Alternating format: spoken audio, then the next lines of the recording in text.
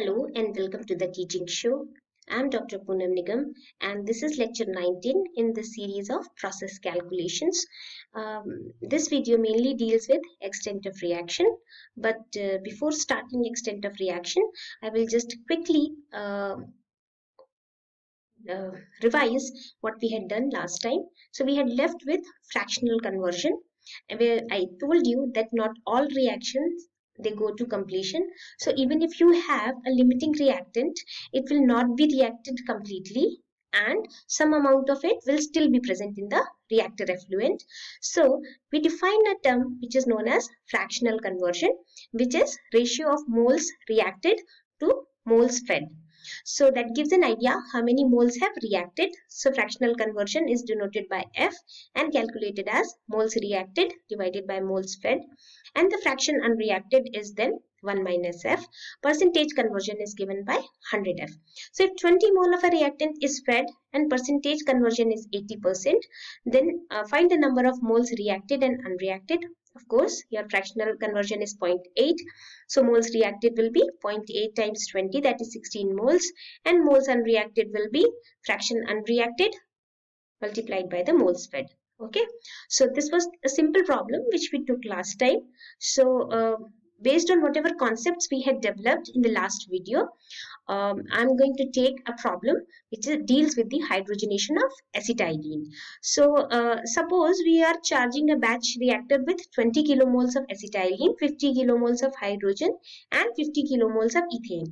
Now after some point of time, it is said that 30 kilomoles of hydrogen has reacted.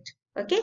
Now based on this information, several questions have been asked which require the knowledge of whatever we have seen in the last video, that is lecture number 18. Okay.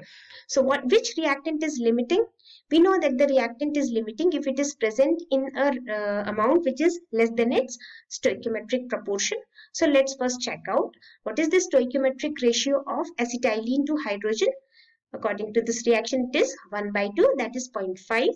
What is the actual ratio of acetylene to hydrogen in the feed? That is 20 kilomoles divided by 50, that is 0.4. So acetylene is present in an amount which is less than the stoichiometric ratio of acetylene to hydrogen. That means to react completely with acetylene, you do not have to react completely with hydrogen, you do not have sufficient amount of acetylene. So your acetylene is the limiting reactant and hydrogen is the reactant in excess. Okay. So if hydrogen is in excess, find the percentage excess of hydrogen in the feed. Now how do you find it? First of all, based on this limiting reactant, which is acetylene, I have to find out how much hydrogen is required to completely react with that much of acetylene. So you have 20 kilomoles of acetylene, 1 mole reacts with 2 moles of hydrogen. So 20 moles of acetylene will react with 40 moles of hydrogen. But the actual feed contains 50 kilomole.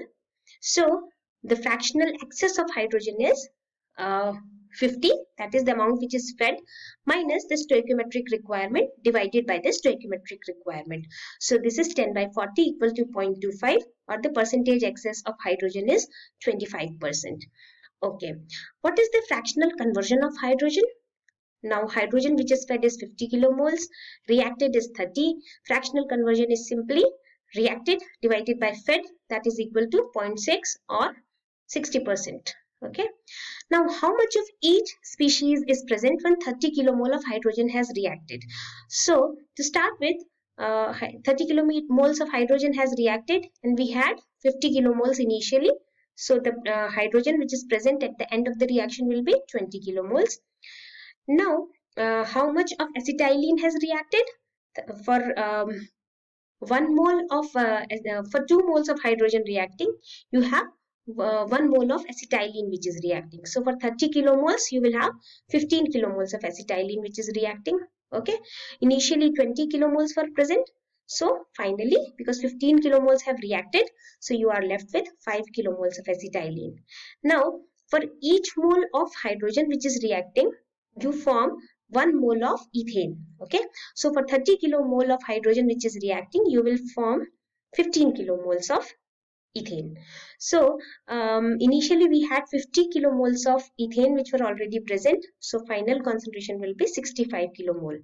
But one thing, I'm taking this example just to point out one fact, that the amount of reactant which has reacted, or the amount of product which has been formed, it is directly proportional to the stoichiometric coefficient. See, the stoichiometric coefficient of hydrogen was 2 and the stoichiometric coefficient of acetylene was 1. So hydrogen is being consumed twice than the acetylene. Okay, so this leads us to a conclusion that the number of moles reacted or produced is directly proportional to the stoichiometric coefficient.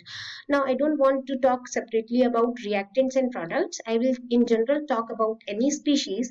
So in general, for any species, I'm going to write that the change in number of moles is directly proportional to the stoichiometric coefficient. Okay, now let's see what is the change in the number of moles. So let's say initial number of moles of any species is Ni0 and final number of moles is Ni. Then the change in the number of moles of any species I is final minus initial.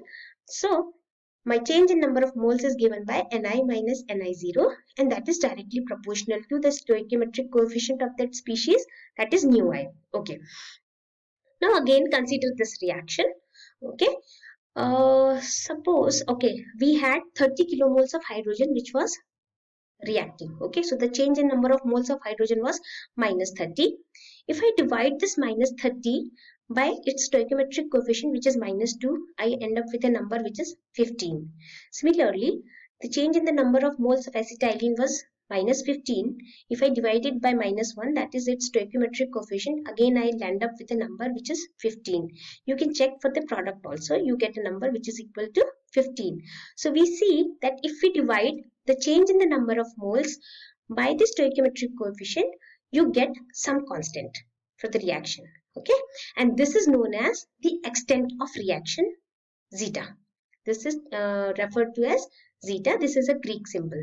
Okay, so let's see what value zeta can take.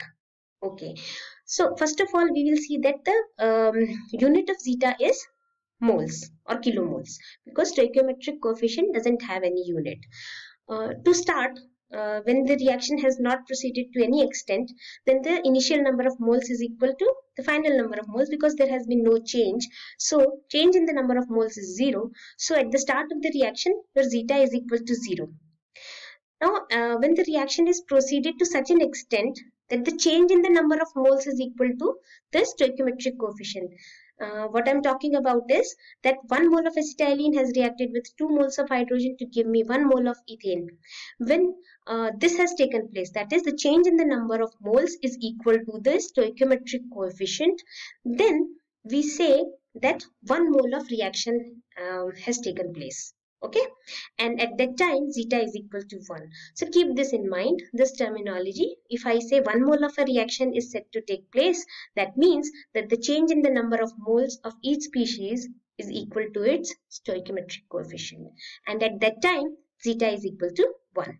Okay, so if you have continuous process, we will follow the same definition, except that now I have N10, that will be my inlet flow rate, and N1 will be the outlet molar flow rate of species. Okay, species 1. So similar way, it's nothing difficult to understand. Now what is important is, if this equation is rearranged, so I can write final number of moles in terms of initial number of moles plus zeta. Okay, so if I know zeta, I can and I know the initial number of moles, then I can calculate the final number of moles of each of the species which is present. Basically, how is zeta calculated? We again use this equation only. For one of the components, we know what is the final number of moles which are present. Like last time we said that Ni minus Ni0 for hydrogen was 30 kilomoles. So we could have calculated zeta from that information. So you know one information about one of the species. Okay, from that you calculate zeta, and then after calculating zeta, then you can calculate the final number of moles of the remaining species. Okay, now I can write this equation for all the species, and if I add up all these equations, then I get something like this, where summation Ni is the total number of moles which are present in the final state.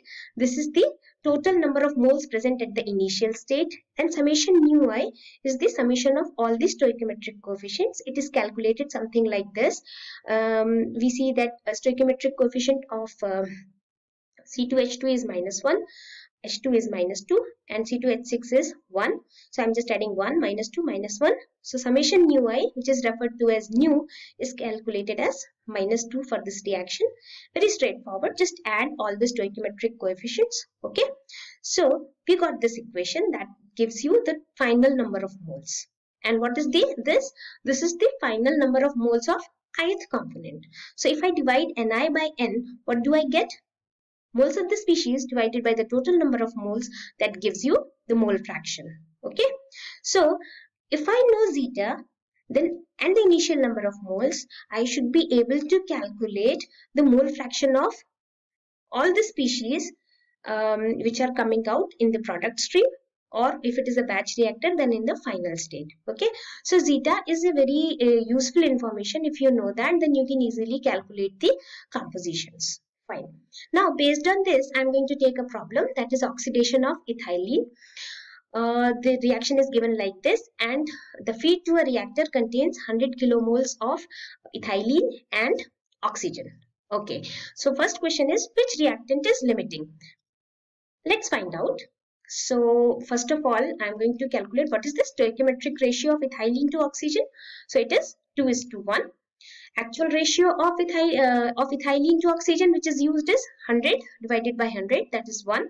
So ethylene is present in an amount which is less than its stoichiometric ratio.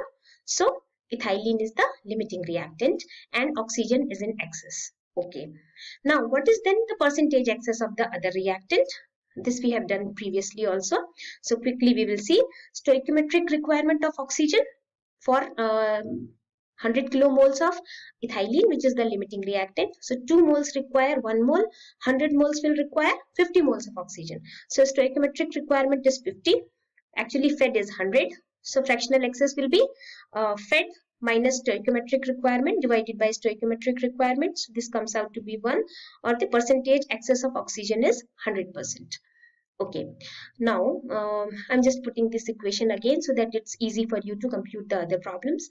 So if the reaction proceeds to completion, how much of ethylene oxide will be formed?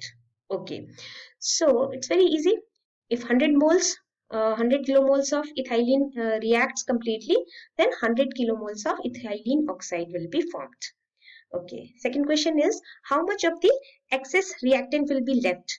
Because 100 moles is reacting with 50 moles, so remaining 50 will be left. Okay, what is the extent of reaction? Now let's see. Extent of reaction, we have this basic equation. I have that finally, because everything is reacted away, it's going to completion. So final number of moles for ethylene is 0. Initial was 100. Stoichiometric coefficient is -2. If I put everything in equation, I calculate zeta as 50 kilomoles. So my extent of reaction is 50 kilomoles. Now let's see this question. Now the feed to the reactor contains 100 kilomole and whatever it remains same. But now the fractional conversion of the limiting reactant is 50%. How much of each reactant and product is present at the end, and what is the extent of reaction? Fine. So fractional conversion is 0.5. So what is fed is 100 kilomoles. But since only half of it is reacting, so 50 kilomoles is reacting, 50 kilomoles is left behind. So initially, so what I have, zeta, that is equal to final minus initial, that is the change in the number of moles divided by the stoichiometric coefficient. It gives me my extent of reaction, that is 25 kilomoles. Using this information, I am going to find out what are the final numbers of oxygen and ethylene oxide. Simple. 100 minus 25, 70 kilomole. Initially no ethylene oxide is present, so 0 plus 25, that is 25 kilomoles. Okay. Now what it says, if the reaction proceeds to a point where 60 kilomole of oxygen is left, what is the fractional conversion of C2H4 and the fractional conversion of oxygen and the extent of reaction?